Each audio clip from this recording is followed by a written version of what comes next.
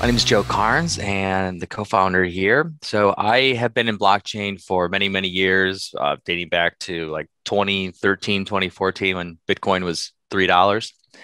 And I built mining rigs. I was really into crypto. I had 13 machines running in my basement at one time, and then got into um, banking. I have some finance background. I worked for Wells Fargo Bank.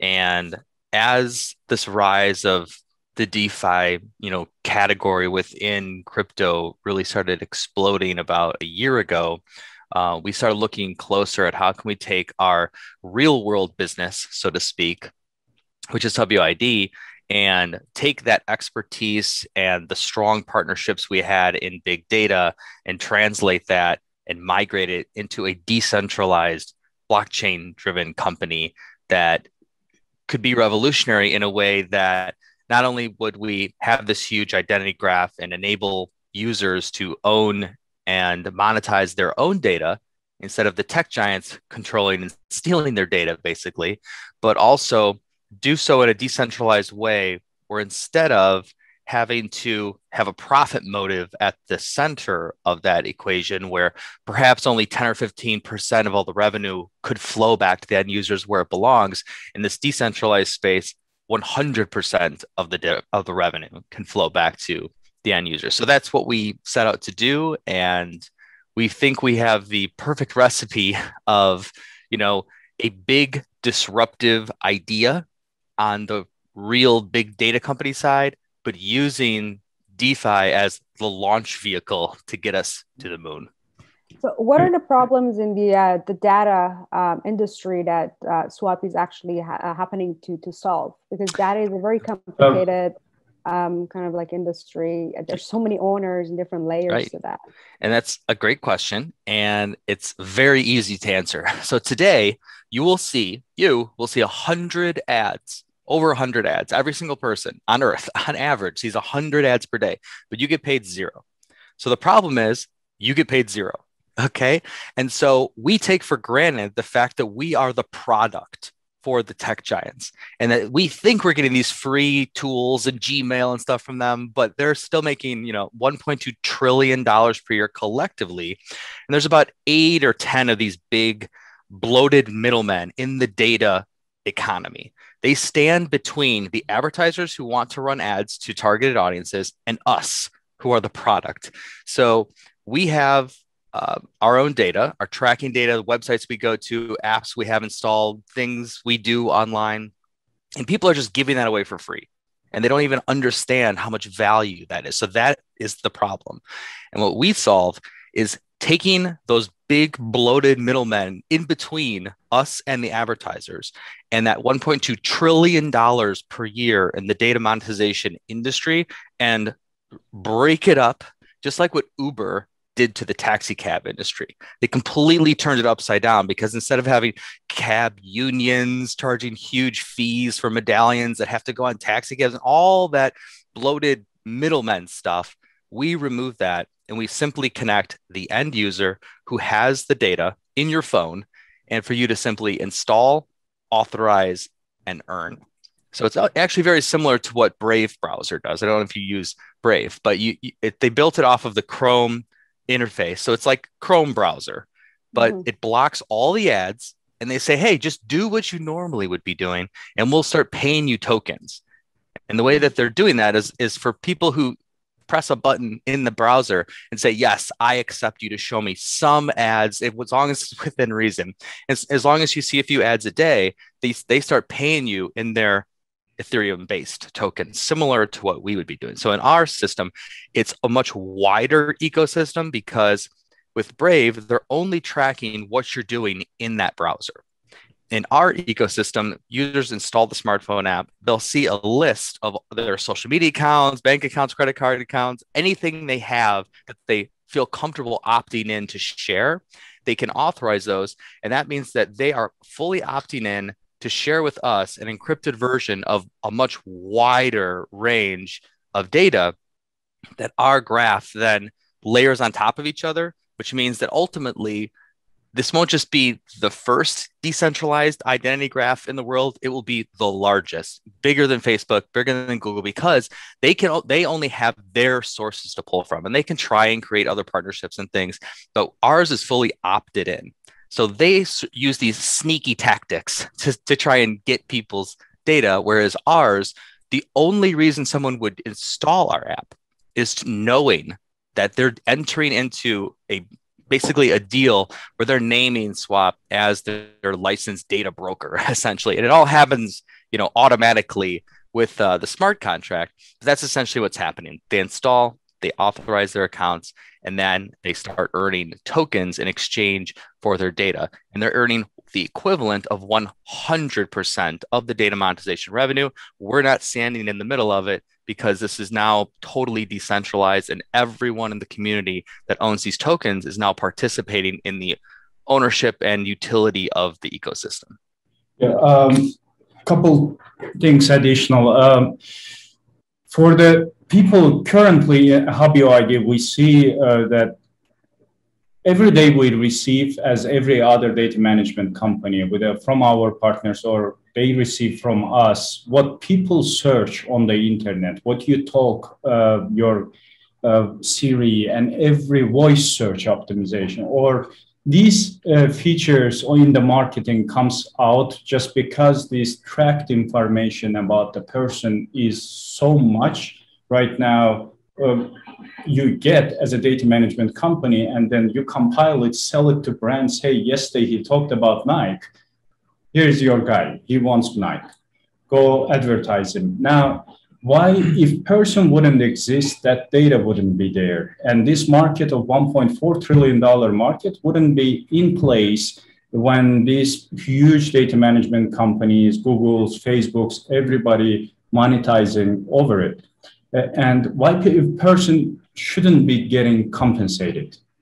I am the raw material. Why wouldn't I get paid? I am doing my search. I am talking about it. I am bringing that to you.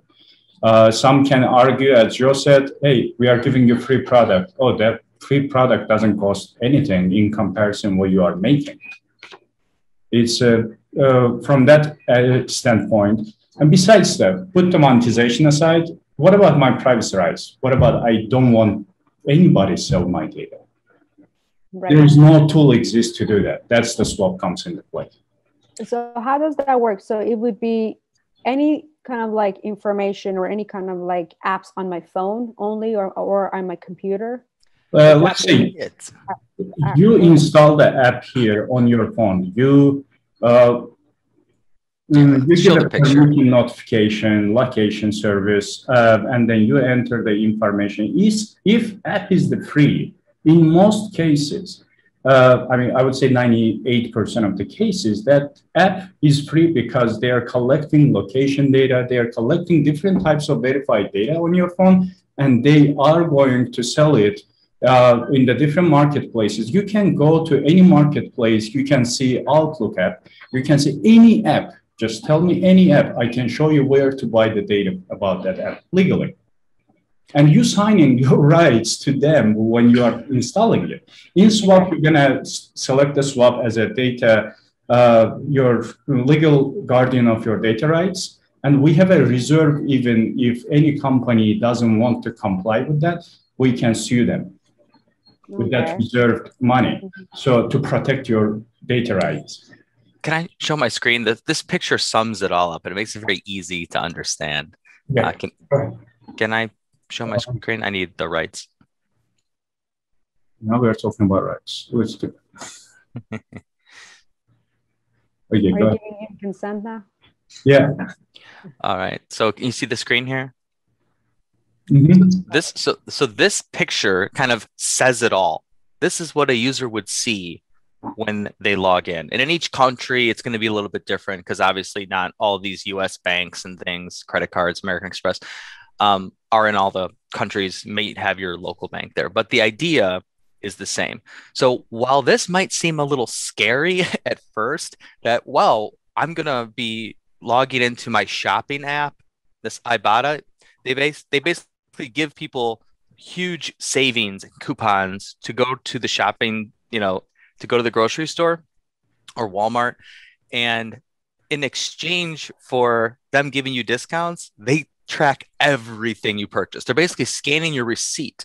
And that's incredibly powerful at the advertiser level because they could say, hey, I sell this beer or this toothpaste or whatever the product is. And those advertisers can target people who they know buy their competitor's product. So they're in market to buy that particular product. So that shopping app alone, if someone connects this, then yes, you're sharing what that company is collecting on you. But instead of you earning nothing, you then get put into the equation, the earning equation of these apps. So even though it's kind of scary to think about all these companies are tracking you, well, they are. And so therefore, since they're tracking you already, wouldn't it be better to start getting paid for that? Now, there's going to be some percentage of people who just don't want to be tracked at all. We don't think it's going to be very many because people like getting paid. So it's probably going to be somewhere like 5, 10, maybe 12% of people that want to use our app for the opposite reason. So if a user installs it and they don't want to have anything to do with this and they want to say, you know what, just forget me, I want to become invisible, they can press a button and it doesn't connect to any of these and instead sends a signal to the global opt-out databases that control GDPR and all these other things. And it erases them or it puts them on like the do not call list of emailing and tracking.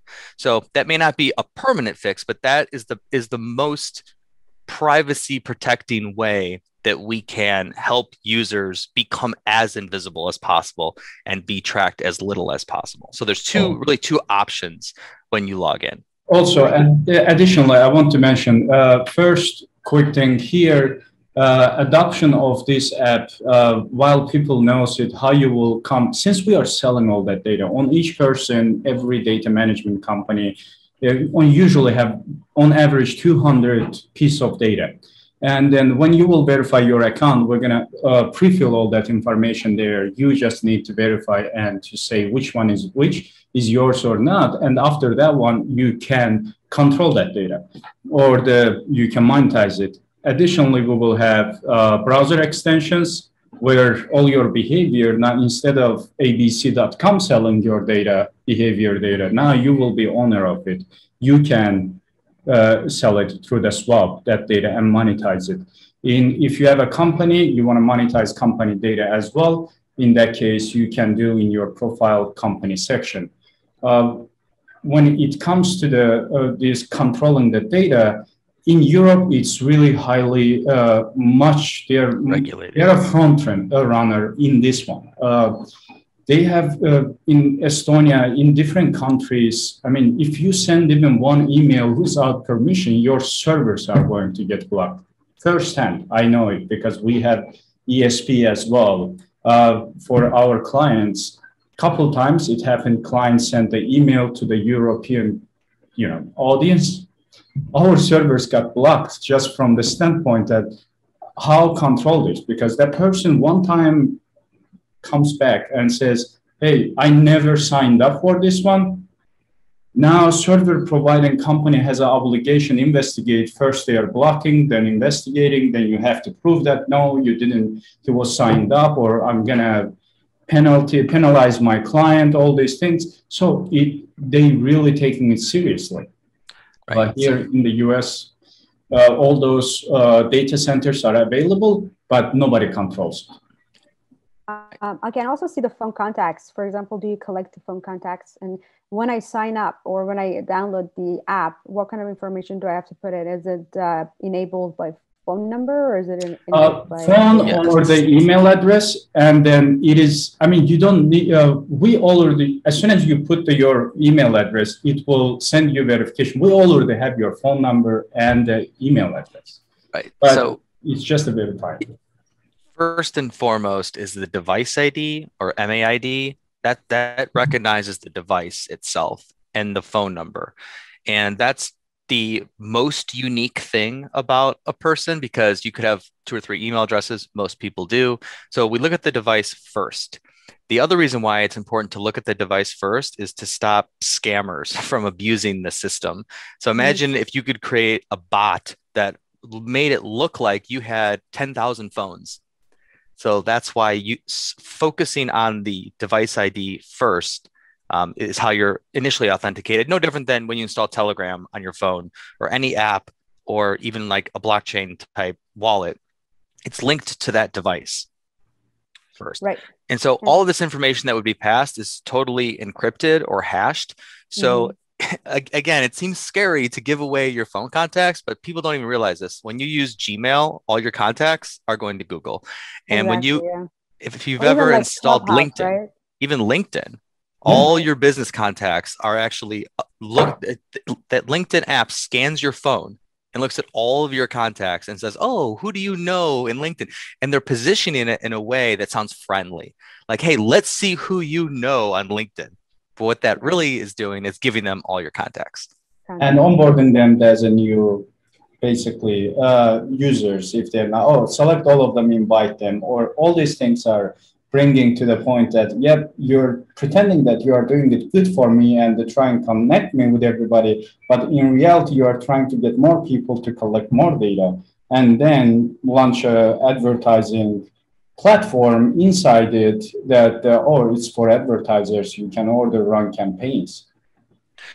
Right. So when anyone looks at this, like this part is the shock. It's the reality check of the state of the union as far as privacy and data goes, which is a little scary. So that's why it's important to kind of first educate ourselves on how this ecosystem works today, so you can best determine how you want to use the app. Is it to become invisible, or is it to monetize your data and start getting paid? No, this is great. So my question is also, how about the voice kind of like apps, audio apps like WhatsApp or Telegram or even like Clubhouse? Or does, for example, Swapp listen or collects the data, kind of like the voice data, if it's, for example, if I'm talking on a phone or even the surrounding, No. And how about the WhatsApp? How about the Telegram? So we have to use the legitimate API connections and fields made available to us from these partners. And they don't share all of the information because some of it they want to keep secret and proprietary to their platforms. So unfortunately, since Amazon's Alexa is listening to everything we say, if we have an integration with Amazon, they're not going to pass that data to us because they won't share that with anyone. Unless we pay. Let's talk about Fitbit, your all health data. What you're running, your Apple Watch and everything else, collecting all that data. But in reality, that data, you can log in from here to your Fitbit account. It will synchronize it. You can see the different, even not just the collecting data, you can use those indicators here to check some different, what was your heartbeat or other things. On the interface, you can see it. Besides that one, it will be compiling it the way that first you have a control. Second, if you choose to monetize, you can earn money out of it.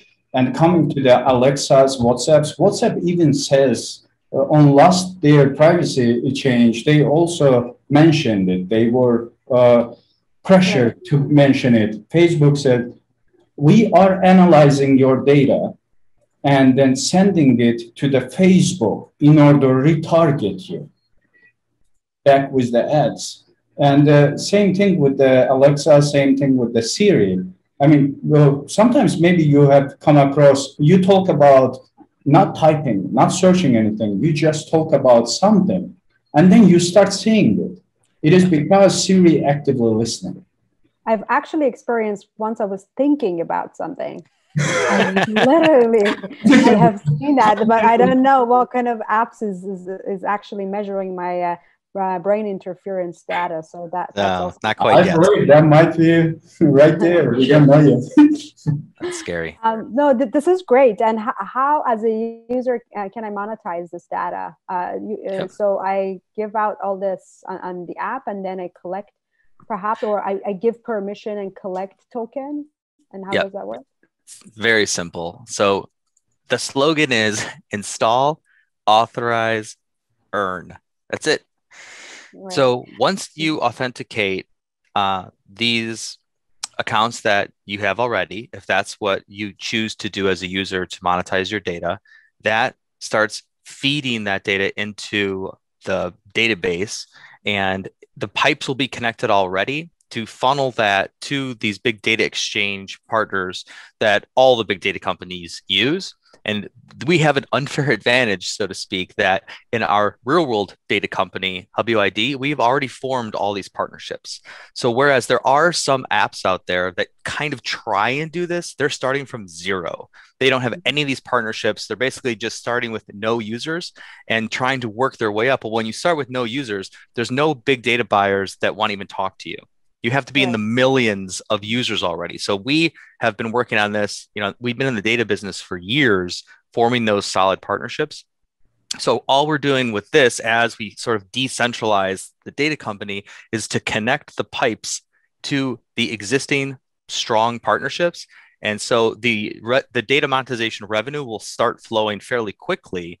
And that's where it gets into this really cool, autonomous type blockchain thing, where we can't pay, nor do we want to pay the users in US dollars or euros. They need to get paid in our tokens. So that's the first time you see the swap token, is that you authorize this, and in your wallet, in the app, you start receiving swap tokens as your rewards. And they're like any ERC20 token. They could be exchanged on Uniswap or anything you'd like. But it's unique how those are minted. So our system isn't creating them from nothing. Right now, today's the first day of our 30-day launch.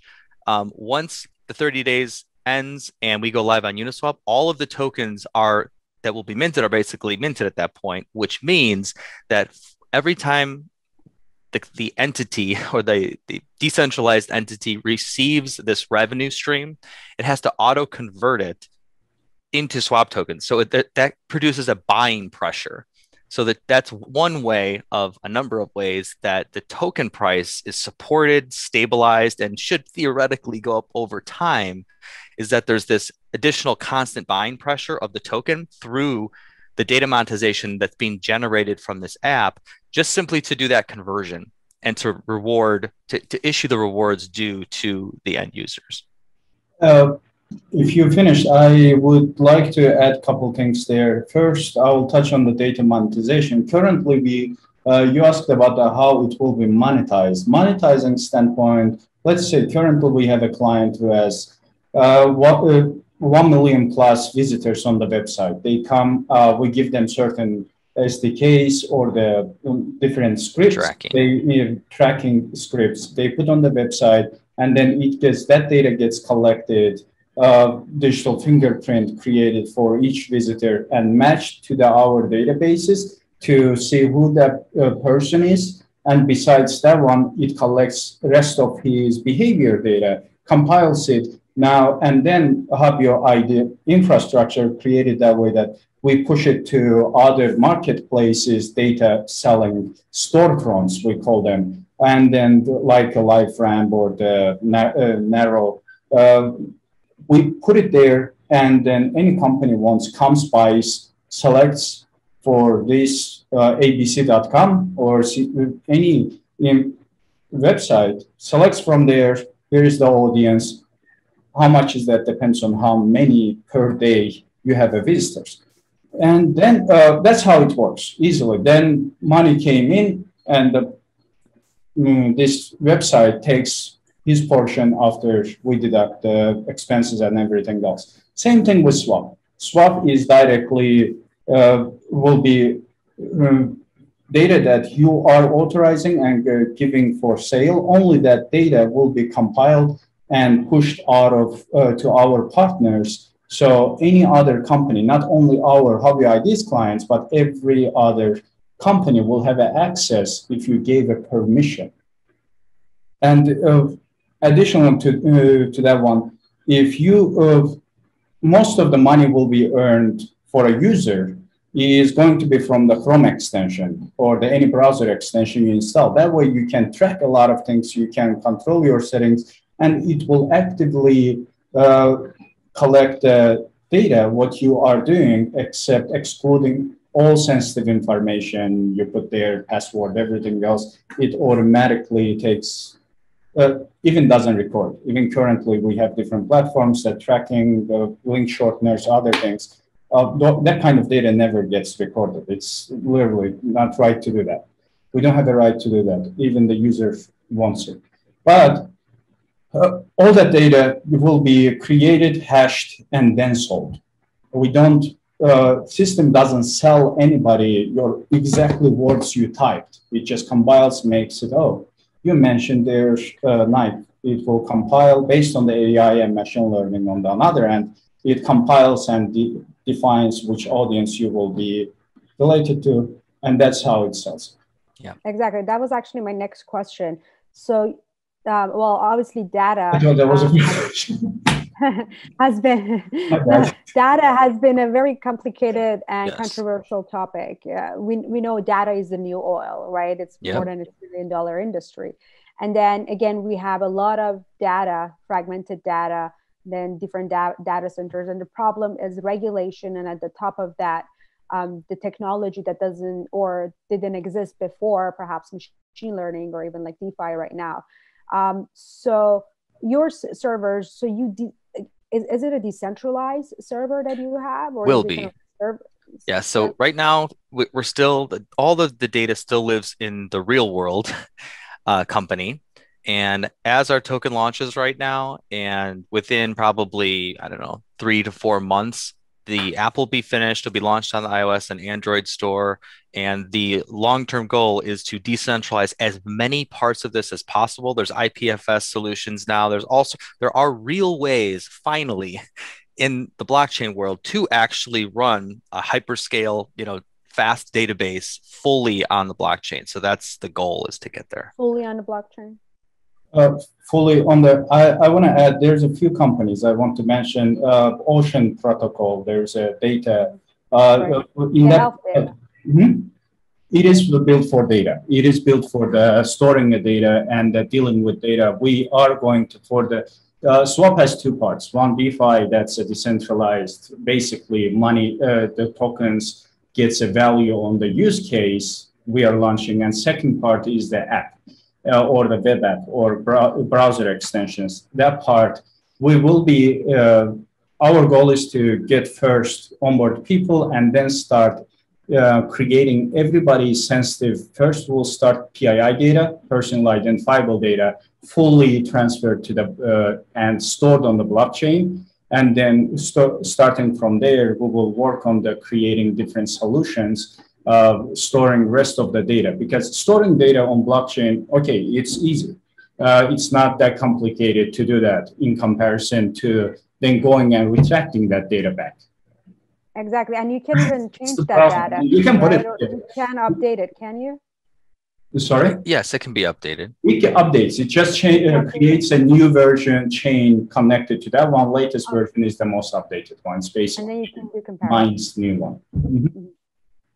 And how's machine learning and AI and other technology and tools are playing at Swapp? A lot. So there's so many cool things. So today, like, just think about from the data standpoint of being able to have efficient targeting and showing your ads to the exact right person. I'm sure you've seen ads where it seems disconnected. You're like, why am I even seeing this commercial? Or why is this ad? So it's not a perfect solution today, but we represent the furthering along of that targeting capability to make it laser focused. So let's look at maybe like a car dealer. If a car dealer goes to one of these data exchanges and they say, I want an audience of people who are interested in buying a Mercedes because I'm going to run my Mercedes ads at them. They might buy a list from cars.com that say, here's a list of targeting IDs or devices that was on this page looking at this Mercedes. They must be close to buying one, but I look at that page all the time and I'm not buying one. I just like the car. So that's the best they could do. But with this, what the machine learning does is it layers together, okay, what are all these different things from all these different sources doing with these people that are in common or show a stronger propensity or more in-market behavioral signals. So imagine instead of having just knowing the person was on this car website, to know that they were on the car website this many times within this many days on these different browsers, and they just had their credit pulled that we know from TransUnion at a Mercedes dealership yesterday, and the GPS location that they voluntarily gave us from their device shows that their phone was at a Mercedes dealership yesterday. So there's all these different things that the machine learning can figure out by looking at the end results and then going back and seeing what did these people have in common? What were they doing? Right. You just mentioned that I remembered something. McDonald's is actually using that right now. So then they can track your GPS and they can track, obviously, your profile. And once you are close to one of the locations of McDonald's, just all of a sudden a deal or a coupon shows up in your screen that, this is crazy. Exactly. And I want to mention one thing. I mean, people who's watching this or will be maybe, and from that standpoint, that don't get scared. Swapp is not going to do it just because, like, to do all these crazy things and learn everything about you. No, we already do it from the different angle. We connect with all 5-6 our vendors. At the same time, we get that information. While we are training that AI, we understand that instead of paying 5 company that sells your data and the 5 times, why not it will be in one place. And then instead of paying these guys $50,000 a month, $100,000 a month to each of them to get that data, why not that data will be owned and sold by you? And that is the goal. And then if you don't want to, it will not do that. I mean, that's my goal is I don't want my kid in the future not to have a solution to see there, hey, whatever like her privacy being invaded, it's really one of the biggest problems for me. And I want the person to have a choice. Do I want to sell it? Do I want you to track me and my credit score and everything, ending up my location, where I want to eat, what I did, what I drove, and everything without my permission, even though I don't know you are doing it? Because this is great. I'm just actually signing up right now. So, well, what's interesting too is that this is not only incredibly powerful, but by decentralizing it, it removes kind of like the need to trust us. Like, we don't want people to have to trust us personally. We want to prove that this is so decentralized and perfectly crafted and all the safety mechanisms are in place that users can feel confident that, like, you know what, I'd rather have this decentralized solid entity, controlling my data where I can turn it on or off versus having the tech giants control it where, yes, I can maybe delete my Facebook account, but they're still going to track me any way they can. You have to wait 14 days. Right. You cannot delete right away. Yeah, and I don't think they ever stop really tracking you. They might delete a few things, from your phone, but they still know who you are and they still have a record on you. Besides that one, we added even currently on the auction page, you can see on DeFi platform, we will have a voting system, which is already built. We will release it as well. If outside of roadmap to take to some place, besides that one, if any change needs to be done to the Swapp app and as well as the Swapp, DeFi platform, it will be put it on the vote on the open for a whole community. Whoever owns a token can vote and decide if they want that feature, that step, that contract, it will be done. Otherwise, it's not. And that way, we want all the community to get involved, not only us to build it. I just don't have that much experience managing open source projects and looking for currently discussing and looking for different developers who are like-minded, who will join the team and will take it to more open source and bring more value. I believe in one thing: more variety and the diversity you have in the team, better and much more creative it will get, and the unique product is going to come out of that one. That is the purpose of this swap. It's for everybody and everybody just to protect something. That is exactly, and even Swapp doesn't own your data. I would take you own fully yourself. Yep. Exactly. Yep. And what is the unique thing about the Swapp protocol versus other DeFi projects out there? There's an obvious one. There's an obvious one. I believe that DeFi is the coolest thing to ever happen to crypto and blockchain, but at the same time, 95% of these projects have no real world company behind them. You can go to Sushi Swap and you can do things on the website, but what does it do in the real world? Nothing. Where's their real company in the real world? Doesn't exist. So I don't know this for certain, but I would venture to say no more than maybe 10% of all of these DeFi projects in the entire world have a real company behind them. So that, I think, is the biggest difference, is that instead of us starting as code, as a smart contract, we started as a real company with a grand vision, and we're decentralizing it and moving it over to a decentralized blockchain application. I think that's the biggest difference. And then, of course, there's all the other cool things that sort of, it's like the all-star cast of everything, all the biggest launches from the last 12 to 14 months. We've sort of modeled the back end off of the best ideas. So it's sort of like an all-star system. So if you look at, like the launch here, there have been a few projects that have done something similar to this, and it usually works very well. So this is an auction style launch, right? So the first day that this went live is today. So unlike the crazy ICO launches made popular during 2017, and some still happening today, fortunately or unfortunately, is that you can launch a token and there's really no way to incentivize people other than bonusing them or giving them more for free. And that usually creates a pump and dump type atmosphere. So to avoid that, by doing it this way, where everyone comes in who wants to reserve swap tokens and they bring their Ethereum. So if I were to go to reserve on today, I can deposit ETH and reserve a certain number of swap tokens. And this is known as a 100% fair launch, because if I come in with $50 or I come in with $5 million, the person, everyone in day one gets averaged based on your percentage of ETH that you put in.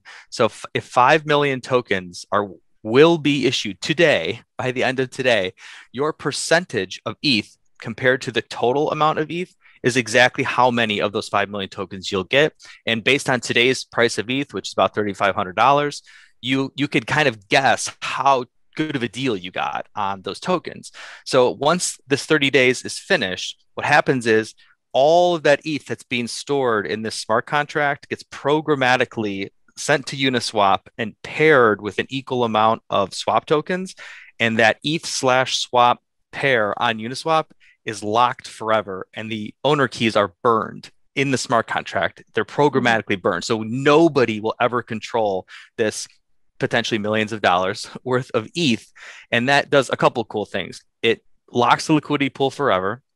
The 0.3% trading fees that any pool on Uniswap earns can't be taken out. So that actually grows the pool, the value of the pool, without even any trading activity going on. And that produces what's known as a price floor. So unlike other tokens, there will be a lowest amount the token can ever go down to. And of course, it's still lower than the current price, but it can't actually ever go to zero, which is a crazy thing to think about, that any token, even if there was a black swan event and every single token holder sold every single swap token at the same time, not only would every single person be made whole and receive their exchange, but there would be a minimum amount it could ever fall to. So there's lots of these cool things that we can make possible because of modeling the launch this way, and to start out with this big pile of ETH that's actually supporting the value of the swap token from day one. Right. And we're just talking about the first layer. I mean, as the project is developing, we will see different layers coming out. Yeah. Can you show, even though we blocked it, burn page and as well as the pools? Here, for example, since the tokens I don't like something to be a lot, honestly. I mean, from that standpoint, we will, since Swap is going to automatically buy using a transaction fees and the other initial revenue sources that gets generated, will be buying and burning almost half of its tokens over the next year and a half, max 2 years. We are trying to get there. Half of its tokens. Besides that one, it will additionally do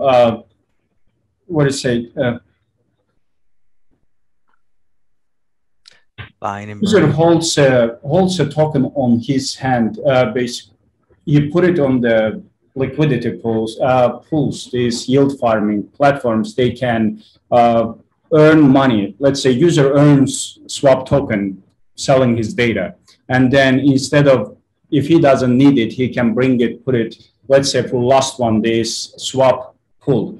And it will earn certain couple hundred percent additional to his tokens, which, you know, adds more value. Today's day, your money is sitting at the bank in dollars. I mean, every day you are losing 0.5, basically.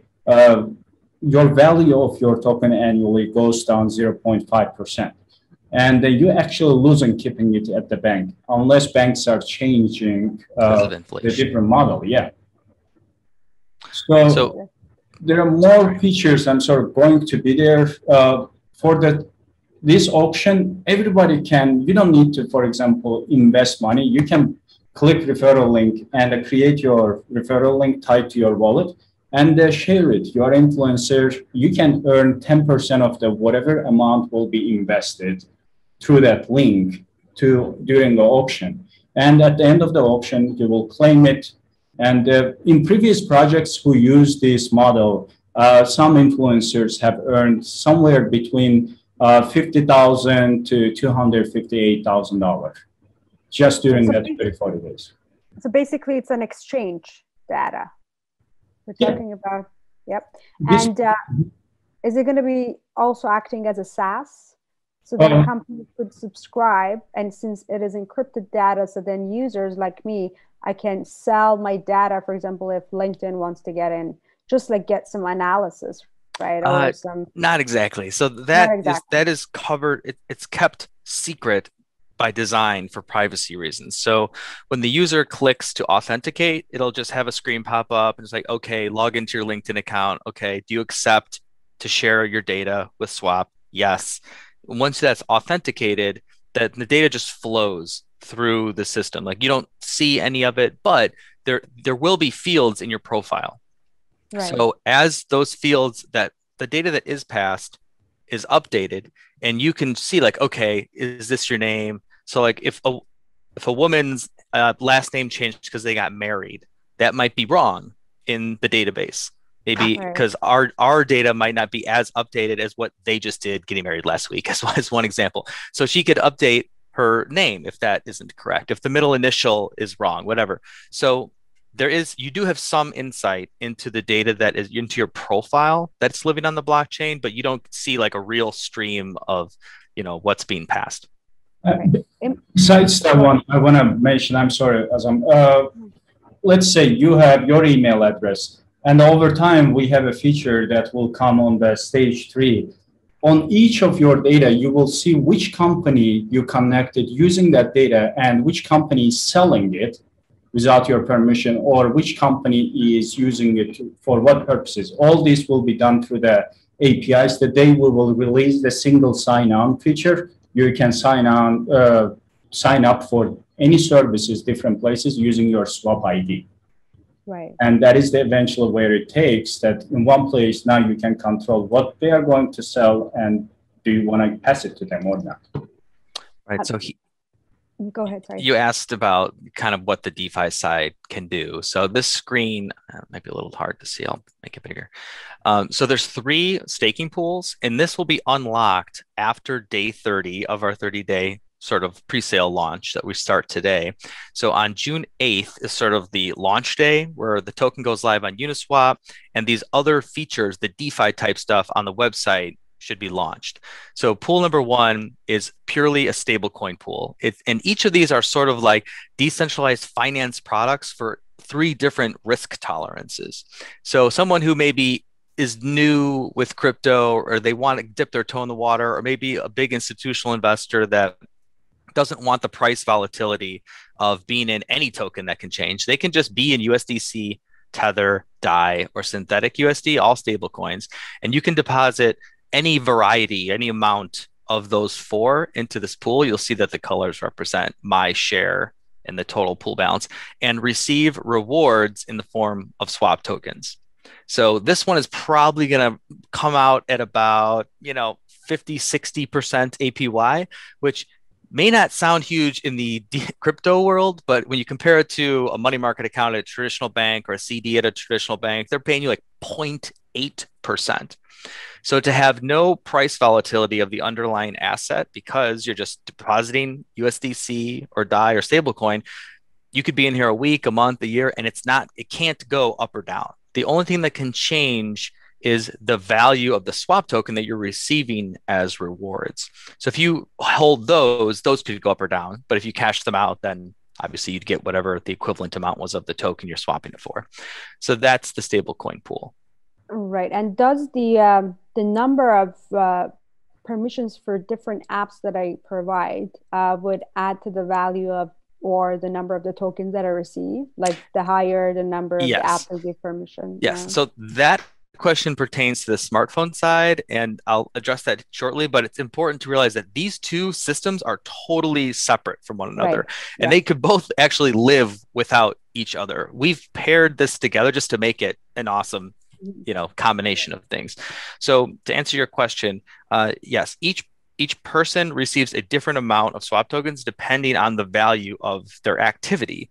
So while we don't want to choose, who's more or less valuable, what ends up happening at the advertiser level is different advertisers are simply willing to pay more or less for different apps to target particular users. It's no different than on Google AdWords. If you type in, if you're a personal injury attorney or a DUI attorney, they pay $200 a click for one click on when they run their ads on AdWords versus someone selling, an app might be paying $1 per click. So what's the difference between one person paying $200 a click and one person paying $1 a click is the attorney could earn millions of dollars if he gets one case from what comes from those ads. So any advertiser in the real world is weighing out their risk versus reward and how much they're willing to pay to target someone.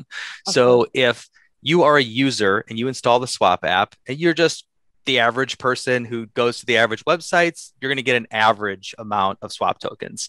If you're a high net worth individual and it's detected that you're looking at, a Ferrari website or you're looking at yachts to buy, there's going to be signals that indicate at the advertiser level, like, hey, this is a person that's worth more to advertise to. And therefore, there's going to be more high-end advertisers paying higher dollar amounts to advertise to you. They're going to pay more to have you in a list. To advertise to. So therefore, if that generates more dollar revenue and that gets auto converted to swap tokens, then you will receive more swap tokens. So then would Swap would be transparent to provide that kind of like activity or that kind of like analysis to the users that perhaps it could be noted. Me as a user that I would understand how the model works. And if, for example, it's also kind of like incentivizing me that, for example, if I follow these kind of like steps or if I download these apps and if I increase my activity, for example, from 20% to 70%, I might actually earn more, even though my data is being protected. Would that be also something that you guys are looking for? That could open the door to people performing fake behaviors to try and game the system. I mean, it's really not that much more in the grand scheme of things because advertisers pay banner ad impressions in CPM or cost per mil. So for every 1,000 banner impressions, they're paying a few pennies. So even though the CPM rate to run an ad to someone looking at a Mercedes is much higher than running an ad to look at someone who's looking for a sale at Walmart, it's much more expensive for the advertiser, but for the end user, that might be worth like an extra 0.2 cents. So it's not a huge difference. But if everything you look at and everything you do and you land on checkout pages and receipt pages of Amazon for high ticket items, there's ways to prove that you actually purchased stuff, not just looked at it, and that's going to be worth more. One quick answer on that one, because of each piece of the data has a different price, because email has different price than your behavior data or how many times you use the internet, what kind of things you search, and what audiences you are getting into. Each even audience has different price. And from that standpoint, yes, long story short, the plan is to show on the designs and the front ends we have already built that user will be able to see while you are activating, giving a permissions, it will show approximately, but not exact. Approximately, if somebody would purchase full your data profile, which is oftenly happens for data analytics, for even retargeting to AI machine, machine learning algorithms, the companies are buying it before they get into analyzing this. If assuming one company buys full profile of each person to understand if this person living in this zip code, and in that case, how much your data will bring you each time it gets sold. Sold means through API, they will come take a copy of it. That's all. But any PII data, nothing will be sold. Even if you want to sell your personal information, where it's illegal first, and second, everything will be hashed, even your email addresses. Right. While you were saying that, something came to my mind. It's obviously aggregated algorithms, right? Are you also looking into that when you were thinking of Swapp? Obviously, like Facebook algorithms and like YouTube, Amazon, and how they actually react and collect versus how you guys are designing or looking into monetizing that. So the data sources won't share that proprietary information with us, but we have the luxury of creating our own sort of recipe or algorithm of what dictates the ideal person to show any ad to. And that, like most machine learning, is reverse engineered.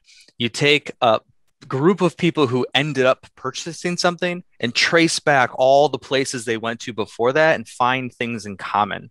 They all looked at this website and 82% looked at this website.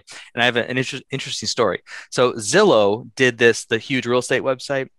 They did an analysis of what the number one thing that everyone who ended up buying a house, one website that like 80% of people looked at before ended up buying the house. And none of these data companies had this one website as part of their algorithm or recipe. And you know what that one website was? The sex offender website.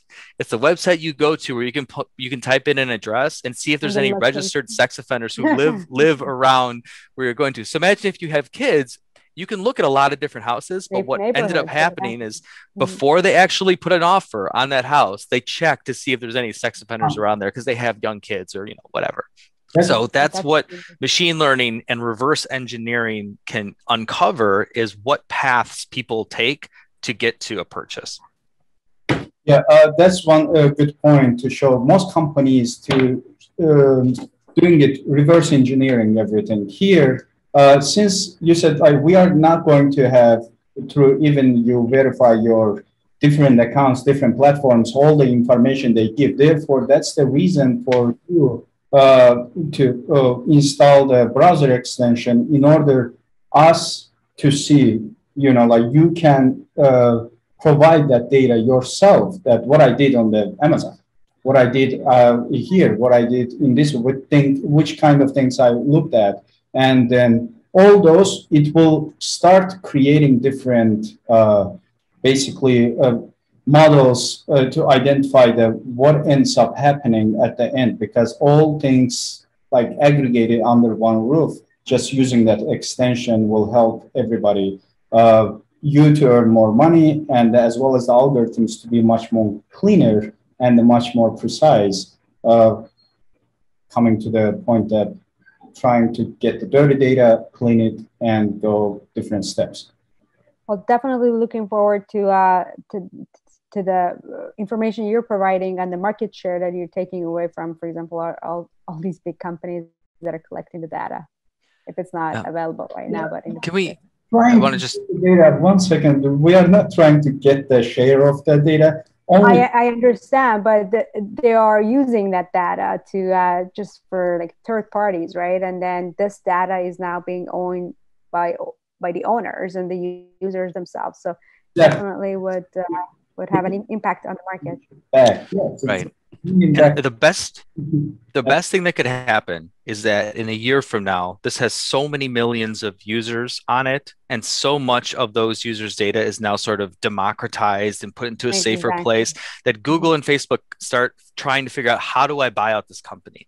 Well, they can't, because everybody owns it. But if they want to try and buy a bazillion tokens, then that's going to dramatically increase the price of everybody who's holding those tokens, including the millions of end users that have the app installed. It's the retail. Yeah, another thing, if company, as I said, any feature you want to create will be voted by community to do, as long as same thing as creating something significant feature that can impact the future of this company. Therefore, we put it in place. No one individual entity or related parties can own more than, can have as many tokens they want, but they cannot have more than 10% voting power. In order, if they do own 60% of the tokens, that in reality it's a 60% voting power. No, it's 10% voting power, 5%, 50% that they own, and will be increasing every leftover 40% that's coin. Each will have 4 times higher voting power, so they can compete against each other. So that's the one thing we added there for future purposes. Who knows what can happen. That's a great impact for sure. My last question, I don't know if it might be related or not, but like obviously with the rise of fake deeps and deep fake, I mean, videos and contents, and also the bots, would that be also kind of like we're going to seeing some authenticated and unauthenticated contents, or even like data that could be verified or not through your platform? Right. So that's where it's important to have a truth set, is what it's called. It's basically the single beginning point of what an account can be and how it's tracked. So we can only use identifiers that are totally unique, like a device ID. So if only one device ID can be linked to one account, then a bot or a malicious actor would have to have a bazillion phones in order to have, thousands of accounts. So we have every measure in place to try and, ward off those types of things. Could there be some type of, bad actors out there that start gaming the system? Yes, but we think that our security protocols will be ahead of that. And besides, not only device ID, you have to connect phone number, email address. It's a combination of few things. One profile can have multiple devices. I have iPad, I have phone, computer, everything. It will be recorded in your profile in order to protect your data. But if you create a new profile from this one of those or any other device for yourself, secondary data, you need to verify. First of all, you have to have a phone number. Additional, you have to have an email address. Additional, you have to have, and besides that one, we match it back to the existing databases. If you never existed in this combination, I mean, it's fake. Right, right. Of course, you can get creative, and we are working. It's not perfect. That might be the solution for that. We can use NFTs for it. Yeah, and actually, there is a excellent use case for NFTs, but it has nothing to do with art.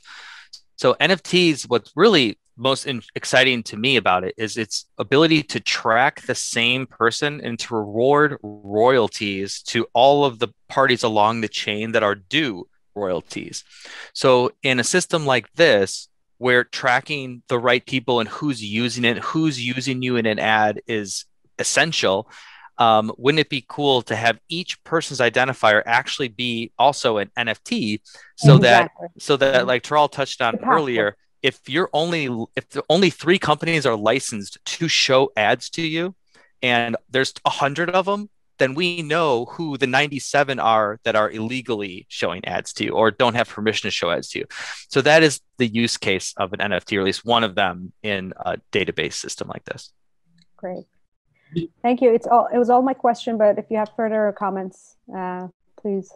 Few things I want to add in the Swap inside. It's just that not the data management app it's going to be. It will have your own Swap Pay system inside, and it will be wallet system inside, and as well as the encrypted decentralized communities where you can, let's say you have an interest, you select your interest on your profile that, hey, I like playing bowling, and then anybody selects that interest group on their profile, it will become, basically you will be able to getting into that community, having a conversation about with like-minded people, and all the conversations truly decentralized and encrypted that will be, because anybody eventually, as soon as we can make it open source as fast as we can, anybody will be able to come dig and tell us that what we are doing wrong. And so that is why I am thinking of additional things in the building a community, your own community, and plus to that one, NFTs we talked. NFT designers, creative people can design, different NFTs inside and provide it. That is on our roadmap as well. They can sell. You will have your own business cards inside.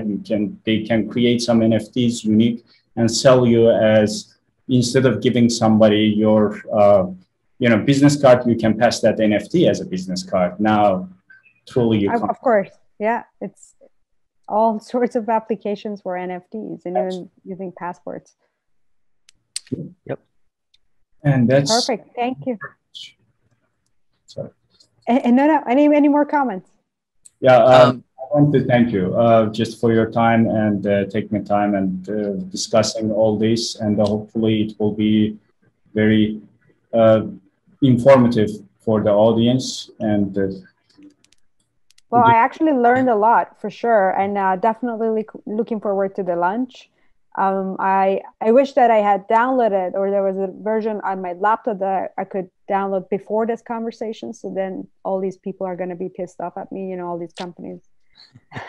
No, so what? Because now they've realized that we all have been discussing about them. So right. So just want to let everyone know that today is the first day of launch. So anyone who's interested in reserving swap tokens could come to swap.org and click on Get Tokens, or you can come directly here, which is dap.swap.ee. And day one is right here. So all you need is a MetaMask wallet and ETH, and you can get tokens. Sounds great. Sounds good. Yeah, thank you. Thank you. It's a really great project. I can see there's so much that you can scale it up with different layers out there. I was just thinking, I mean, since obviously I have 4 or 5 devices, right? And if because it's kind of like an exchange that you guys are using, a data exchange, and why not using or asking people for their passports? For example, all these wallets and exchanges that we sign up, they all require a passport. So then you can just uniquely have only one person to be identified to that. I don't know how it could go with the kind of legal aspect of it with your company, but also, and I was thinking that perhaps you can also add another feature on the platform that I would collect all these tokens, and if I want to convert them to Ethereum or not, but then I would just loan them to you guys, and then I would earn interest, and then perhaps you can have kind of monetize that one in another way. Yep. So we have that here. So I mentioned this first pool is for stable coins. So if you have USDC or DAI or Tether or synthetic USD today, you can lend them or deposit them, stake them on the Swap platform and earn interest. If you have Bitcoin, I mean the Swap token itself, so then it could add value, or it would increase the price of the token itself, not just lend out Swap tokens. Yeah. Right. So we actually are forming a partnership or integration with Compound right now. And currently that will only be through or for earning extra interest on the stablecoin pool. But as Swap becomes more popular and is in more circulation, it's very likely that Compound, Venus, maybe even Coinbase start offering or adding the swap token as a collateral option. Essentially, I want to mention one thing. Your data, let's say you need $5,000 today, and then all of the year you are using Swap. And we know that per month you approximately earn from your data around $1,000 with your company data and everything else, your browser extension. And using that, since everything is verified and you are a Swap user, you need a $5,000. And then you will be able collateralizing your 6 months earning or the 12 months earning, half of each earning, and taking that 5,000 ahead of time if you are holding other assets here. It's like a crypto cash advance loan. Exactly. And another thing, all these globalists, I mean, I'm not against climate change, but this is off the record, right? We finished the interview.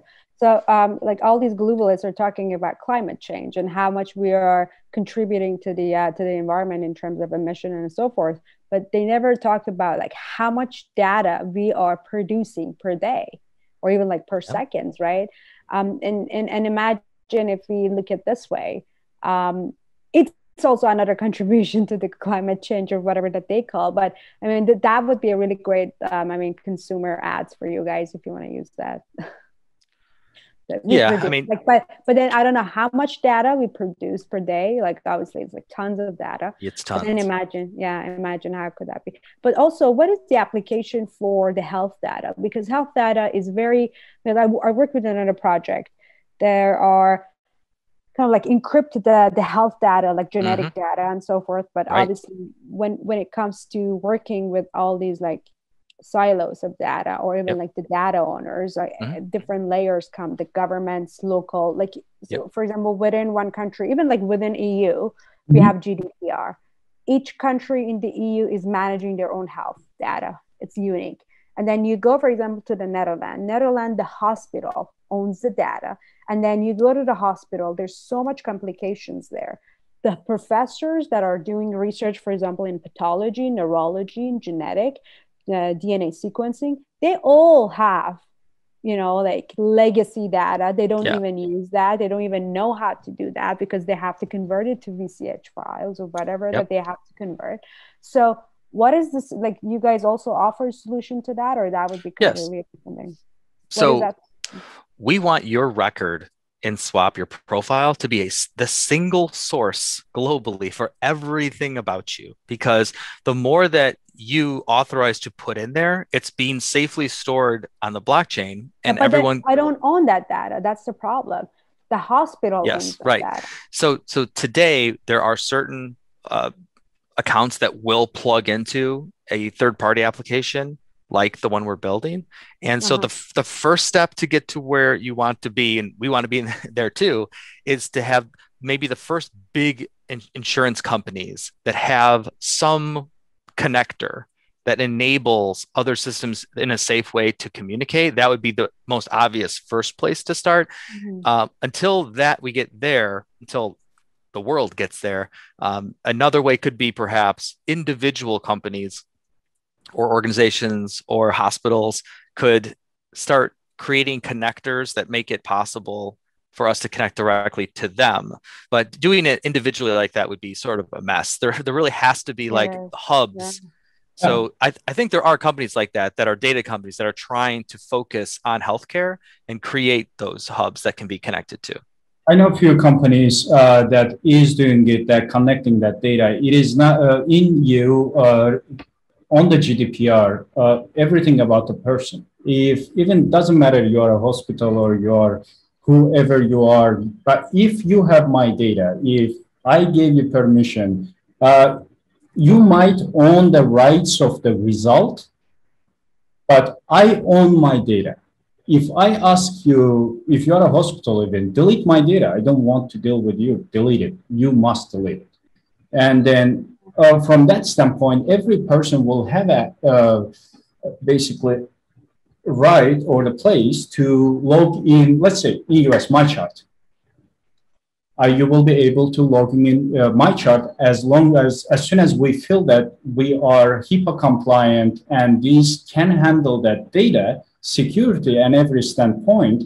And after that one, we will allow users to import their, connect their MyChart account, and import that data. And you own even in Europe, in most cases, there are few exceptions is there, but in most cases, it's a user has a right at least to the second copy of the data, because that you own it.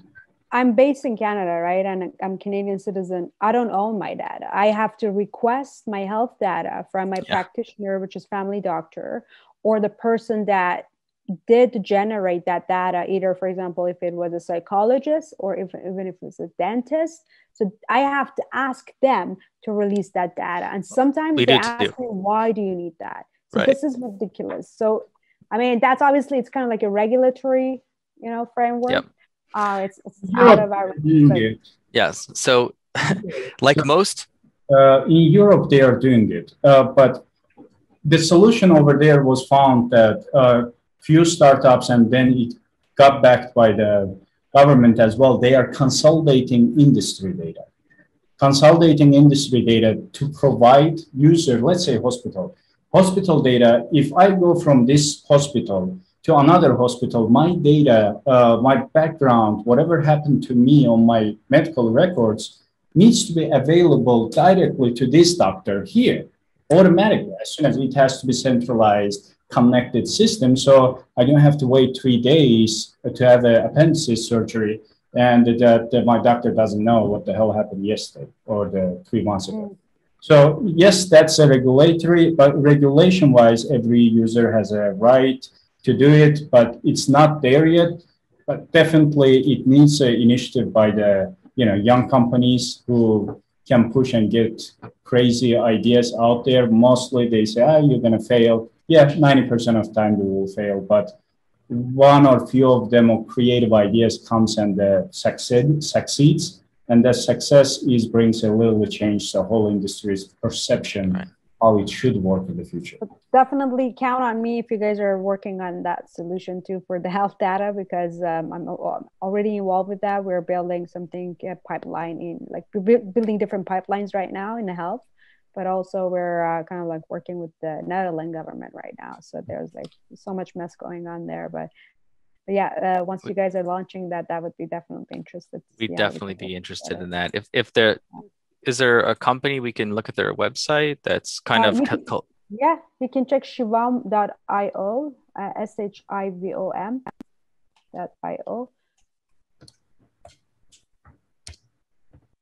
And we're also getting into NFTs, so health data, NFT like DNA. They are getting into NFTs?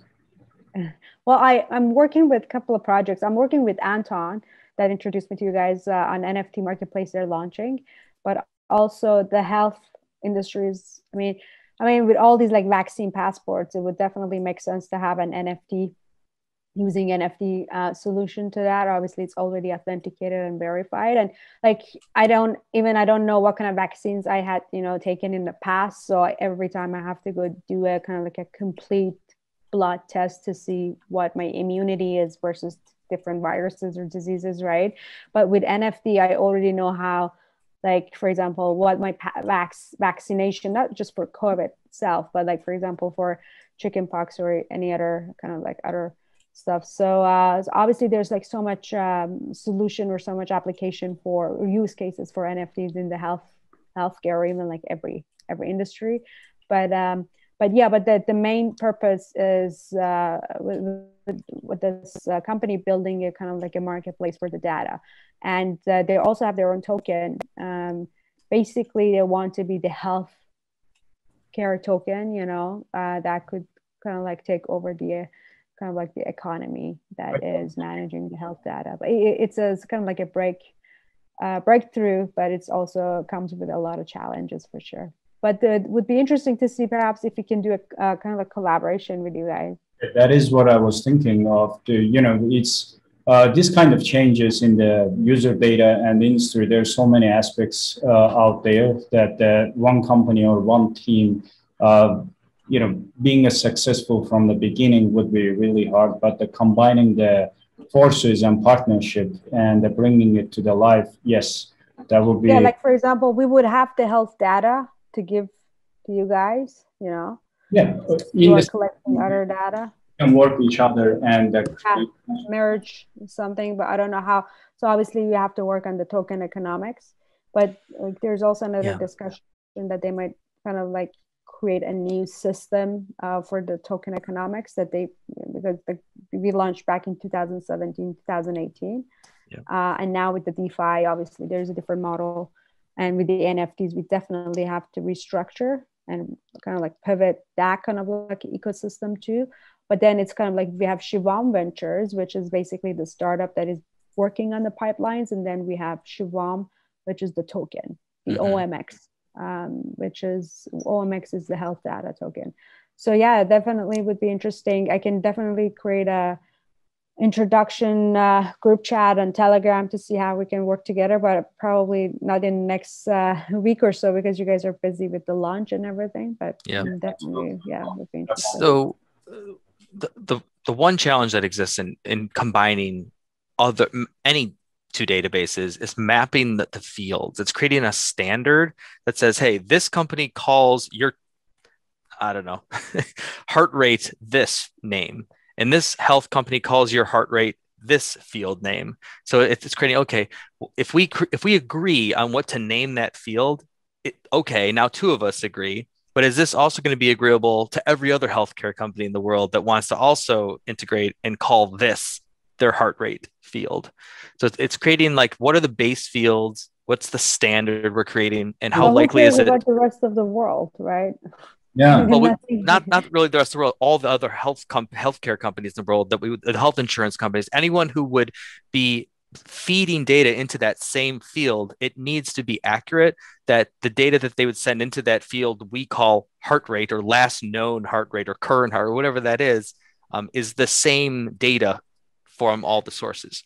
Right, but I think that the main priority would be partnering with the hospitals that have, because they have the primary data, they have the raw data, right? That matters. Then we can use machine learning and AI to analyze that, and then that we can create the pipeline to do diagnostics and diagnostic research and everything, right? And then all these insurance companies and even pharmaceutical companies, drug companies would come to that because they want the data, and we have the platform. And even like, for example, the DNA sequencing kits. When you sequence your DNA with 23andMe, you don't really you just get kind of like a percentage of your ancestry, but you don't get, for example, your biome or like your genetic information, or if you have if you're prone to diabetes or cancer or anything running inherently in your company, in your ancestry family. Or your family, right? But then with this, it obviously is kind of like a comprehensive look at, because we have the raw data, and then we use all these like machine learnings and even like combining all these like GVAs and different pipelines. Then you do cross research, and obviously you can get a better field, a better kind of like spectrum of the data. And then all these like doctors and professors just looking at the sequencing of the DNA and then analyzing it with different kind of like cross kind of like research that they do, cross analysis based on different pipelines. They can just say, for example, you have SLS. Because I was in Netherlands last month, and I was talking to like a couple of professors there. They have all the silo data, but obviously there's like a regulatory environment that is kind of like a hurdle there, because they cannot release it to us. We're doing a partnership right now to become kind of like an EU, to have an EU presence. So then we are also GDPR compliant. So that, and then if we have a local server there, we would be under their within their fire kind of like wall. Then they don't have to leak that data. Everything is central. We wouldn't even own the data. It's the platform. They enter the data, we encrypt it, we create the kind of like the file that is readable for these like doctors and like professors, and then we create the pipeline, and then there we go. It's so much easier. But then it's just like so much process, right? So, but then insurance companies, how do they get the data? I don't know. I don't even care, because I'm going to the source of the data that is actually, because they have labs they have the patients, they have the cancer patients, that they collect the data immediately there. It's fresh, and I can just onboard it on the server there. That is kind of like, my computer. I have a presence there, and then it's boom.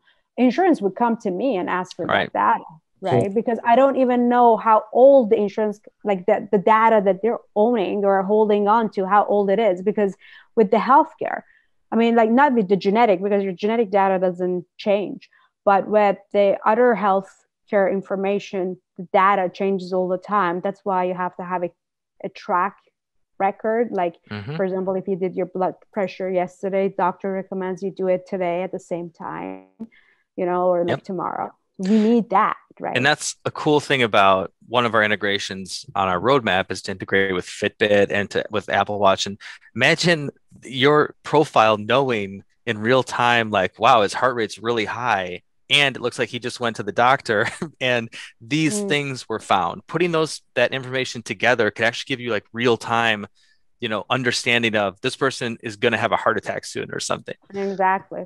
And also we're working with athletes, right? So we have like, well, two years ago, we were working with this like Olympic athlete, and he was also saying like what kind of problems they have, and they have to do like, because he's a professional athlete, a runner, like 2 times, I think, gold winner, but then they have to do weekly blood tests. And this is not really, I mean, it's not, because the whole like thing changes, and it's not sustainable for them. They need a better system, and they need a better track. Like they use like Excel sheets, right? You don't really need that. You need algorithm, because these guys are professionals. And at the same time, you need that data to be anonymized, because it's so competitive. If for example, like Mayweather is boxing against, Mike Tyson, if he knows what his performance is before the match, they can, always change that. Like it's all about like, competitivity and all these like competition too. And even like this same diet, what kind of diet these guys are. They're like, they're very, very, kind of like cautious of releasing that data. But then imagine that data has been being anonymized. And then you can compare all these athletes' performance against each other. But even we don't know who's who, but it adds up. It adds a lot to that industry, which is multi-billion-dollar industry. Or even like we were talking to a diet company based in San Francisco. The guy is a very influential. Like he's been in opera and everything. One of the founder. And they do like kind of like white label solution, but at the same time, they're using a lot of like AI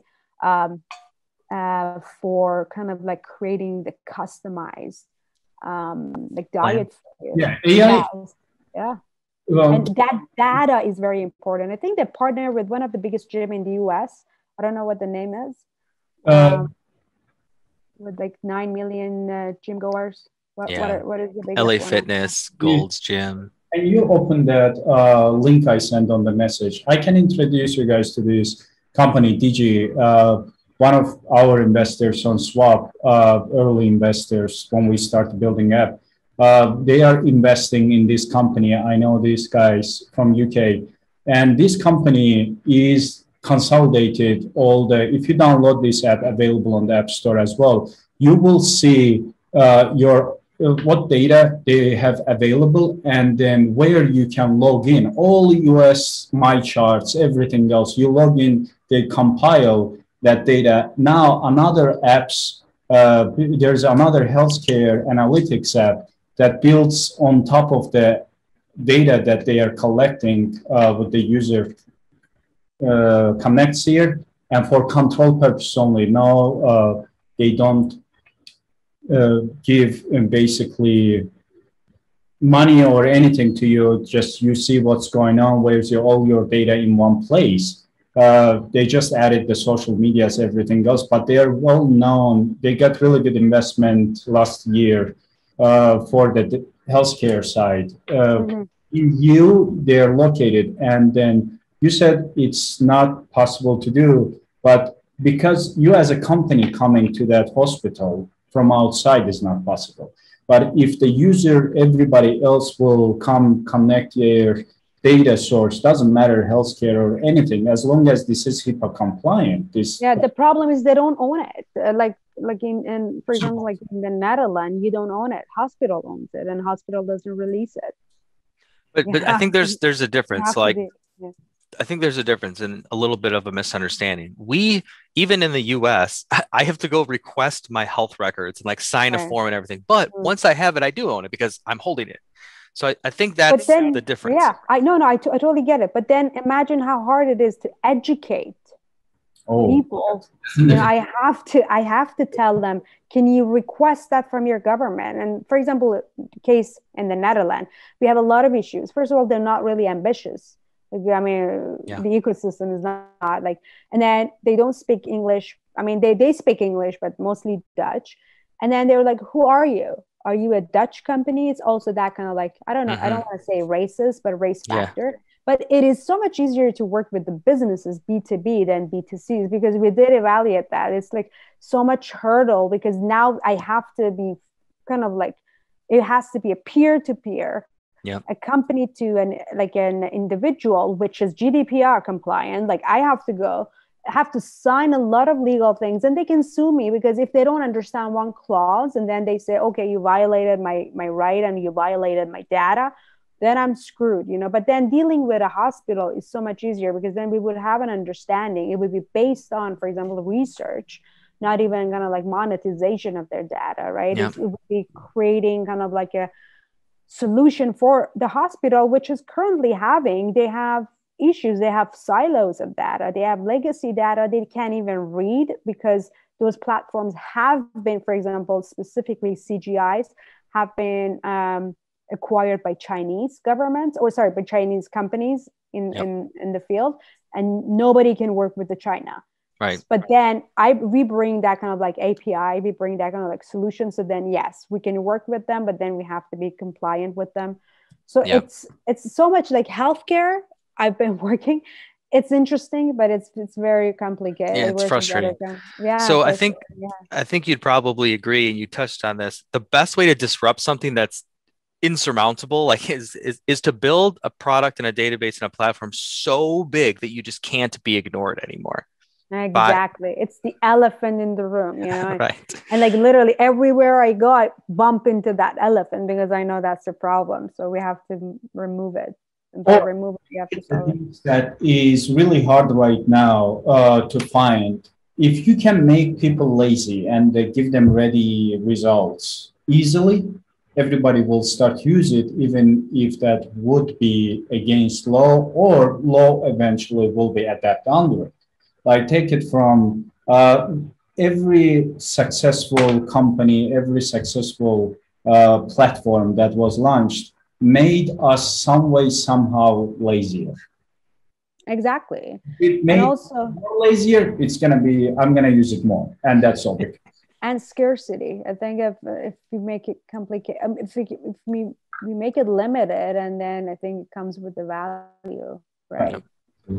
And the more mysterious it is, I mean, look at people are buying Dogecoin. Like I talk to people, literally, I talk to people, they're like, oh, do you do cryptocurrency? Like, even like I'm in Dubai right now for a couple of conferences, and like you know, there's so many not uneducated, but like regular people not active in the blockchain. I'm like, do you know what cryptocurrency is? Like, yeah, I have Dogecoin and I have Ethereum. I'm like, are you kidding me? Do you have any Bitcoin? Like, no, just Dogecoin. It's a general ignorance of the industry. It's general, but at the same time, I mean, look, it's just the meme. And then, I mean, like, look at this, and everybody owns that. And now every exchange is listing it, like blockchain.com wallet. They just listed it last night. Yeah. I'm like, are you kidding me? Well, Dogecoin does have a huge market cap, and that's just simply because it's been around for so long, and now it's because of Elon Musk pumping it. I think it could crash 90% on Monday. Yeah. Well, I doubt it, because it's just keep going up. And as long as he's bringing that concept, we're going to the moon, and we're bringing, you know, Shiba dog there, so probably it's gonna go to the moon. Question about this platform. Yeah, sure. Is we do see, we've always talked about having these profiles be as complete as possible, and incorporating health data into it in a secure way is, has always been on the roadmap. Is there a way to, partner now with this to at least like start figuring out what those fields should be and to figure out how we could connect perhaps? Because what with Swapp project? Yeah, this Shiva, your project that you are working with. Yeah, for sure. Well, because we had a call today, kind of like we've been working on, obviously with the DeFi rising, we might actually change the product. Well, we have a different product too, but then we need to change everything. We need to reset probably the token, so it has to be finalized. So like this website and all these features might change, but I think the best way would be, because we're in the process of changing and pivoting using the token economics, and like obviously the token has to jump up. Perhaps I think it would be better to set up like another group chat on Telegram, because all these are going to be updated, and I don't know how this is going to be updated. But usually how we go with the partnership is, well, like if you guys want, we do sign NDAs, and then we discuss like how perhaps we could kind of like where the common sense is, or where the common work for us is. So since you guys are dealing with the data, you don't have data, health data, but then we have like different pipelines. We have GWAS, and we're working, for example, with kind of like UAE, like some clinics, for example, in Kuwait to get, genetic data. And then, for example, we'll be working with India. It's kind of like massive genetic information. So that probably would be a kind of like a different game changer for what you guys are doing. So I think the best way, if you guys are interested, we can do a kind of like a Telegram, like an introduction, because all these is going to change, like this website and everything. It's going to change in the next couple of days. Yeah, so I wouldn't talk about it. We can start conversation and then get at least one meeting in a couple of weeks, or the week later, just after it slows down. Today's open. Yeah, exactly. Yeah, for sure. Yeah, we can definitely do that. I can do the introduction later. The reason is Swap. Eventually, we have a feature that this company is doing all this consolidating health data, everything else, consolidated in one place for every country. And but then you can transfer the health data to us. We could be the health data partner. Every company just purchases from Swap will have access to that, because Swap has like data monetization part and data purchase section, where the company creates an account on the website and then uses API integrate to Swap, and then she's purchases Swap token, pays it. Now every data sold here gets the same data gets if you are the owner of this data, it will coming back to you. But that's why I mentioned at the beginning, your user profile, at the end, you have a company profile. I'm an entrepreneur. My profile I'm selling, and my company generates a lot of data. What about I will make another source of revenue out of it? Right. And do you guys have a marketplace? Yes. No. Will do you have a marketplace? Third stage, probably January, will be opening that. But then we have a marketplace, so we can merge the marketplace. You don't have to build or reinvent it. So then absolutely. You can. There's a lot of the and then then the tokens could. But I think the most important thing would be that how we can work on the token economics to kind of like create. Obviously you have swap token, and then you have OMX token, which is going to be changing, obviously with different structure. So I think the most important thing would be how can we work around how the token might be affected here, and like how to kind of like create that kind of like utility. There's a couple of ways. Someone could earn two, or we could have an exchange occur where we're basically purchasing the equivalent value of your token programmatically, and then that gets burned, and then they receive the equivalent in Swap, or vice versa. Exactly. And if you guys are interested in the NFTs, you don't really have to reinvent that. Working with another company that they already are providing white label solutions, so then you can just use that, and then also their platform. We're launching a couple of NFTs. First, I think it's only with stars. Like I can say that we're working with a member of a royal family in Europe that he's very involved in the tech ecosystem. So it's not just about royalty, but it's about like how they're like striving in terms of bringing their tech economy, to the world kind of like stage, and also Europe. Yep. And then we have DJ Player that probably we're going to drop a couple of NFTs in her, and then we're going to be working with Howard Bloom. So he's a great philosopher. He worked with Michael Jackson and Joe Price and all these legendaries back in, I think, 1980s and 80s. Mm-hmm. And he's been a very great influential, but then he had like a lot of great limited records. So we're looking to see how we can use that. So yeah, we're also working. We do. So if our primary use case, as I touched on earlier for NFTs, is tracing. So the best thing to single identifier that all advertisers use is this MAID, mobile advertising ID. We call it the MAID. If we could have a platform that takes each one of these MAIDs in our database and creates an NFT out of it that enables us to trace the use of that MAID across the entire ads ecosystem, that's like $1 billion idea by itself. Exactly. And then you can track how much revenue that NFT made, right? Because you can track it. And then I can auction that NFT, because that NFT had, for example, if it created like $1 billion revenue, so that NFT has that much amount of, value. Yep. And then there's another platform I'm working with that you can lend against your NFT. So this is like mind blowing. Like you put your NFT there, and then you can lend against it. So it's just going to earn interest rate. So why not buy a $70 million painting NFT if you can borrow 50% against it? Exactly. It's like kind of like putting your Bitcoin in BlockFi, Yep.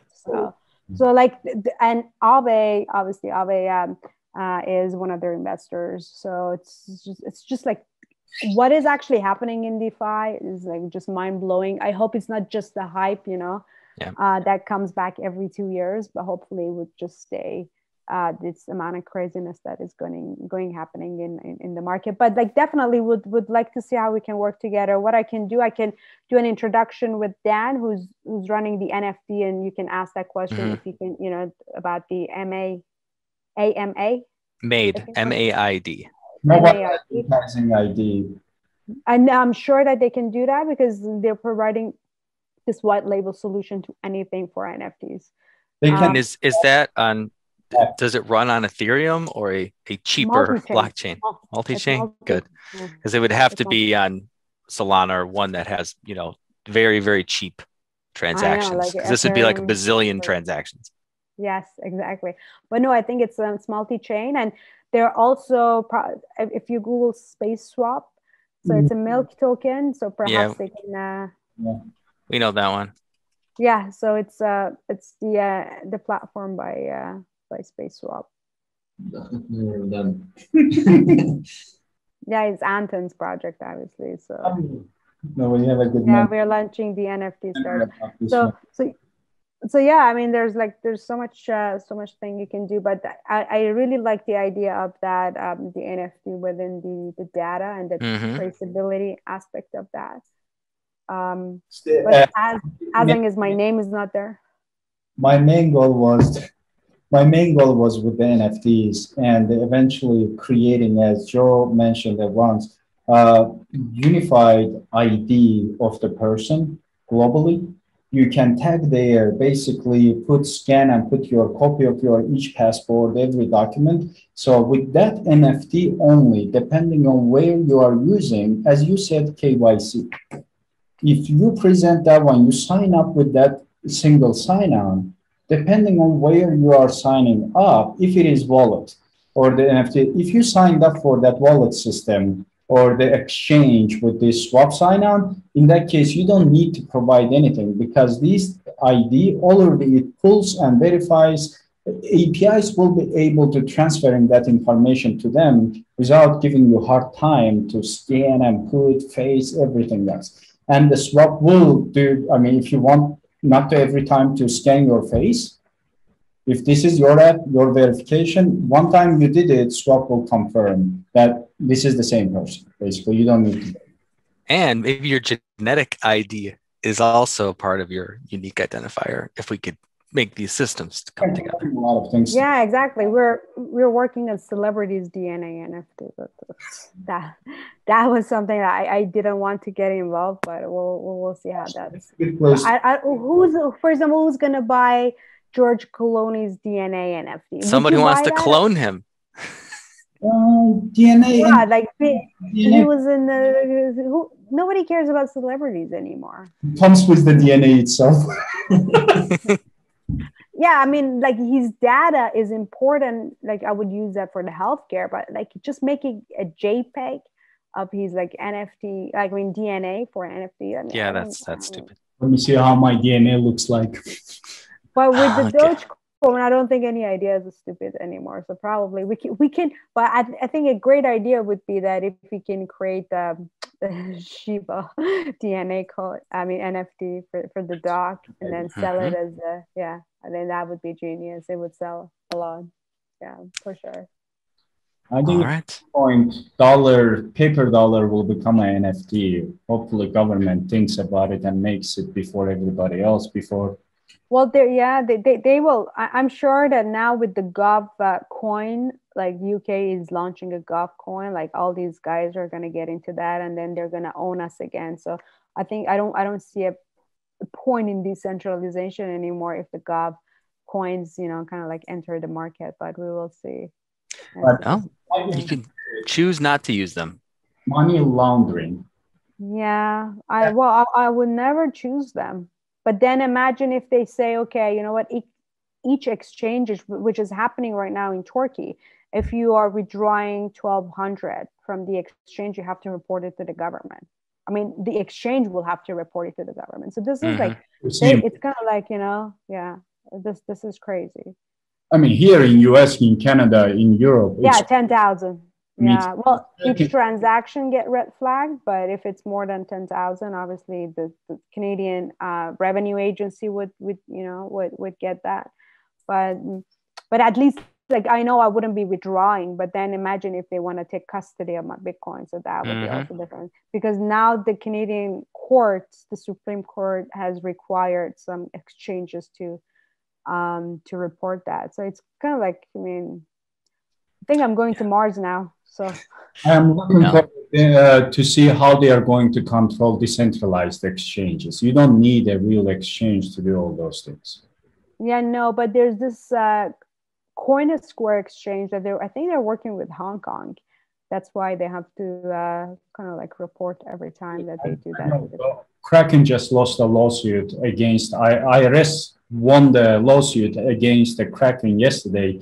Now Kraken has to send all the user customer data to the IRS to US. Yeah, Coinbase does that. Yeah, well, they do from Coinbase. Yeah, the Coinbase does that, and before even like being IPO, right?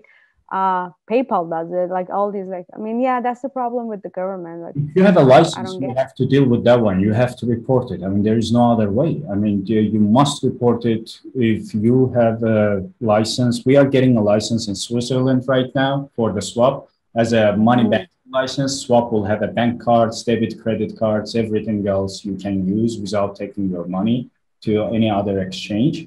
That for that purposes, we are getting it. Already it's kind of first week of the June, second week of the June, will be transferred legally everything from Estonia to Switzerland based on that license.